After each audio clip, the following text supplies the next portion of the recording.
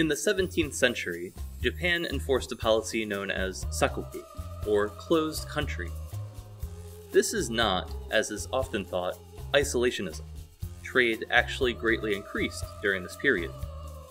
However, Dutch and Chinese ships were limited to very specific ports over which the Tokugawa government had complete control.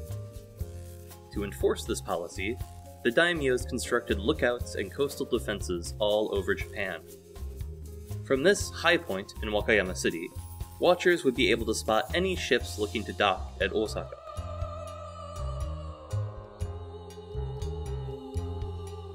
There was a second rush of construction in the 19th century.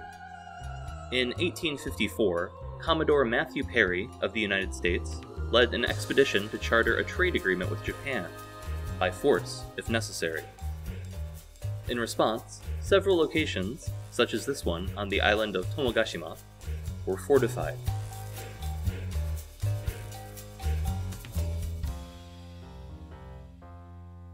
In downtown Tanabe, there's another curious remnant of this period of panic.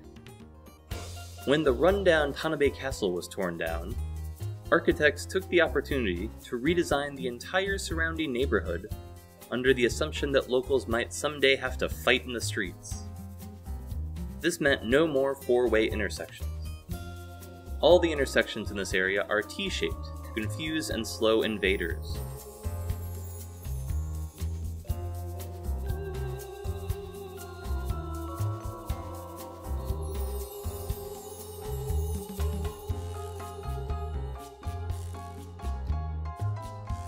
And Tanabe, of course, had its own fortress. It's long gone, however, and all that remains is the ordinary-looking stone foundation. It was completed in 1854, the year of Perry's second journey to Japan. Now, one of the government's secondary objectives with the policy of Sakoku had been to halt the spread of Christianity by Portuguese missionaries. They feared that spreading the word of God was merely a pretext for an attack by Western forces. So it really is ironic what building sits atop the fortress's foundations today.